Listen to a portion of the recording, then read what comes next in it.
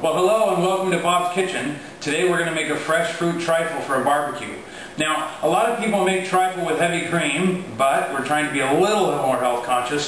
So today we're going to do it with some fresh tapioca, a little bit of vanilla added to that, 3 kinds of fresh fruit, blueberries, strawberries, and raspberries. And because they're in season, I got some golden raspberries. They have a slightly tartar taste, and they'll make a really good match in our trifle. The first step, though, in our trifle is taking our slices of angel food cake and spreading them with orange marmalade.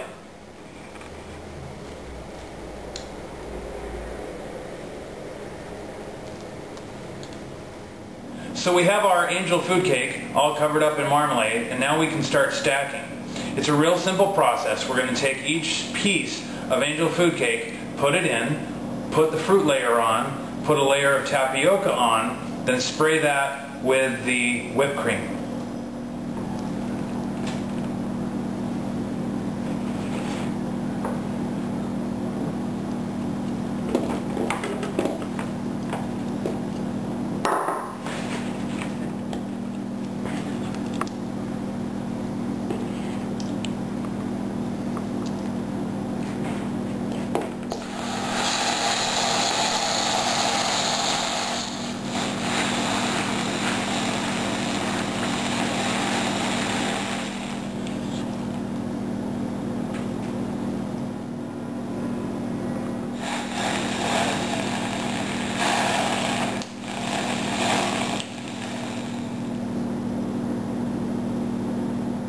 Well, there you have it, a really simple trifle. We'll make a shot of it when we start serving it at the barbecue, but you're going to put this in the refrigerator and let it set for a good 3 or 4 hours.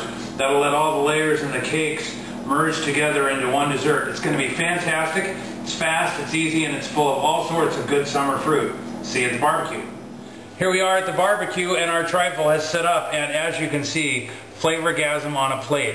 Each layer of the cake is soaked in that cream, and we have a layer of golden raspberries, blueberries, strawberries. This is fantastic. And as you saw me put it together, it all takes about 20 minutes, 3 or 4 hours in the refrigerator, and there you have it.